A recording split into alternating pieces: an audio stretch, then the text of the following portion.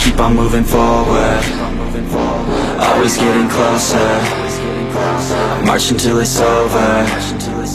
And just like a soldier, I keep on moving forward. So people have been asking me for my opinion on the Oscars all day since it's happened. Well, I'm here to give the fans what they want, okay? This is, you guys already know, alright? You already know what I'm doing here, alright? So first, before I get on to the literal rant, we will go off what I am upset about. Why this is a rant? You are about to find out, okay? So sit your sweet ass down on that couch and get that popcorn and get ready for entertainment.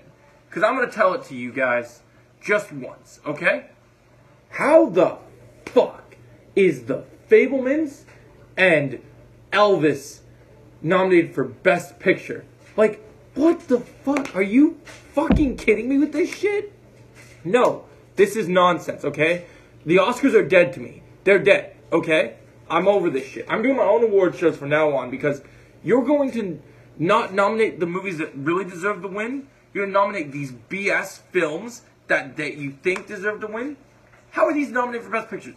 I will say, on a sidebar, at least Puss in Boots was nominated for Best Animated Film. That was good. I'm glad that happened. So hopefully that wins. But in terms of the Oscars on the live action department, you fucking failed your shit. You failed the community. You guys are a shitty community. This is absolutely unnecessary. And how fucking dare you?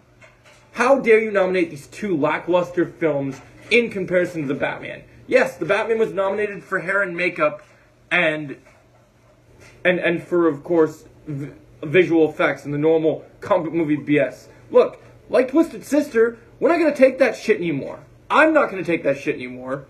No, I'm wearing my Batman hat right now, and I'm getting to the fucking point, okay? This is bullshit.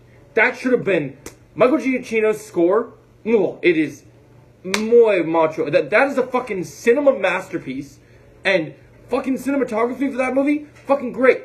The Batman is still, we are out of 2022. The Batman is still my favorite movie of 2022, and it's one of my favorite Batman movies ever. So this is disgraceful. You're nominating the Batman for things that are basically a participation trophy. What the fuck is this bullshit? No. This movie deserves more recommendation. This movie deserves more recognition. I don't give a fuck if it's a thriller movie. You guys need to respect the Batman for the masterpiece that it is, or get the fuck out of here with that shit. This is bullshit. Fuck you, Oscars. I'm hosting my own Oscars from now on. Starting tonight, be there tomorrow morning. I'll be hosting my own Oscars on Better Call Saul. Be there, guys. It's gonna be good. I made my list already. Fuck you guys over at the Oscars. I don't trust your opinions. They're dog shit. You're dog shit. You suck. All of you. Fucking pissed me off with that bullshit. Because this is stupid. You're fucking stupid. Okay? I'm done with your shit. You don't give Batman the recognition he deserves. You can bet your ass on Better Call Saul. We will praise the fuck out of Batman. Get the fuck out of my sight, Oscars, before I kick you in the fucking balls, bitch. Anyway, guys, have a good day. I'm pissed about this shit, okay?